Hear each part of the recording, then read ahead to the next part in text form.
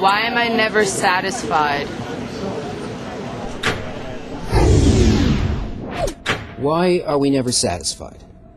Well, it's a good thing that you're not, because that's the way that we feel the motivating force behind all development, both in the physical and in the spiritual hidden causative level of nature.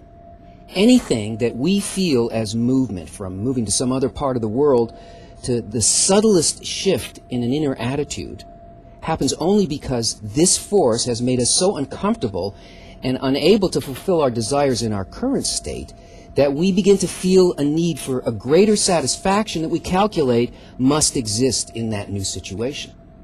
And we move just that far and no further. A person doesn't even move a finger or scratch their nose if not for this calculation. How to get the maximum amount of pleasure for the minimum amount of effort. It is the E equals MC squared of the ego.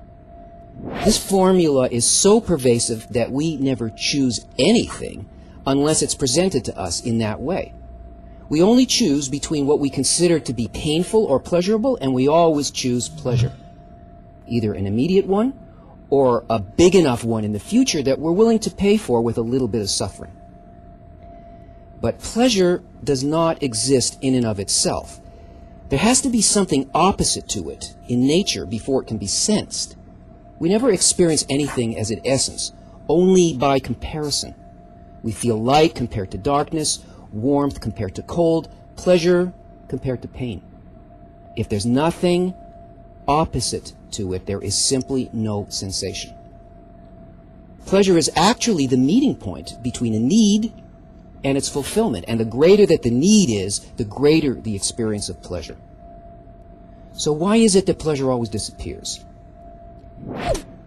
You know what it's like when you're a little hungry. You start thinking about what you could eat. Maybe a pretzel. Yeah, okay, maybe later. But the hunger keeps on growing. Maybe I'll have a couple of hot dogs. No, a whole pizza. No, I know, a steak, a big sirloin.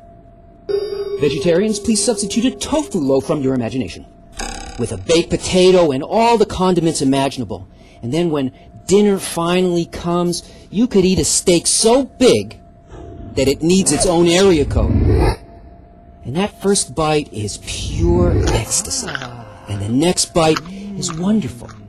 The next bite is good. And the next bite is okay. And the next is whatever it is. And the next one is, no, not another bite. I'm going to be sick. The need is diminished. It no longer stands opposite to the steak. And now the pleasure can't be sensed because the need has been extinguished. And this all happens because we're trying to satisfy only ourselves. And that egoistic desire is ultimately what makes human experience limited and physical.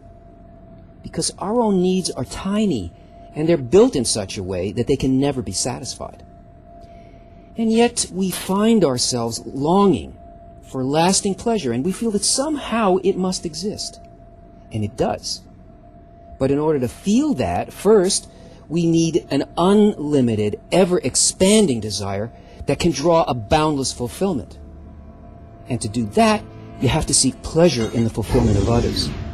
Because this desire to bestow is a spiritual desire, and one taste of it is greater than all the pleasure felt by all creatures over all time. Because it's a pleasure not felt in our little subjective needs, but in everything. There's no limit to that desire, and there is no end to the pleasure derived from that need.